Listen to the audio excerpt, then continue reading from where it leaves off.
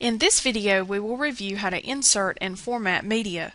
To insert a sound or a video, click on the Insert tab and then notice your options in the media group. For this example, we have inserted a video. To adjust the size of it, click on it, click the Video Tools Format tab, use the nudge buttons to make adjustments to the height and width in the size group, or you can resize it using a corner sizing handle.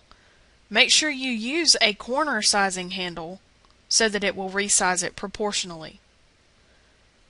To set start and stop times or trim timing on media clips, select the video, click the Video Tools Playback tab, and then click on Trim Video.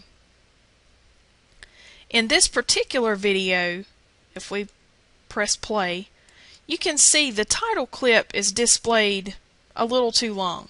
So we can drag the start time slider to trim that off. Notice though, this video has sound, so you wouldn't want to drag it into the sound and trim the sound out because it probably wouldn't sound right. At the end, we can trim some of this off because the pointer is just sitting there and there is no sound. So we can trim a couple of seconds off of that. It did record our start and end times, so now we can just click OK to apply those. To set media options, click on the video, return to Video Tools Playback tab, and notice the options in the Video Options group. You can adjust the volume, you can adjust when it starts. If you want the video to loop, you have that option, so just make sure you review all of those. You can also link to external media.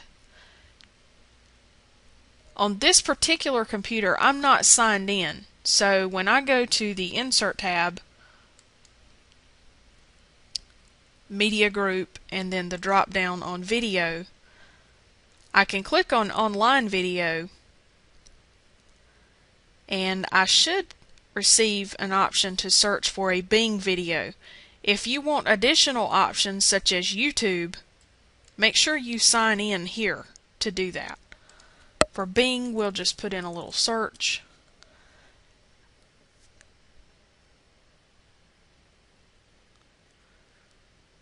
And then click on one of the results and click Insert. And this will link you to an online video. And you can see that it inserts it. When you run it in slideshow view, then you could play it. If you no longer want to use it, you can press delete to delete it. And this concludes the review for inserting and formatting media.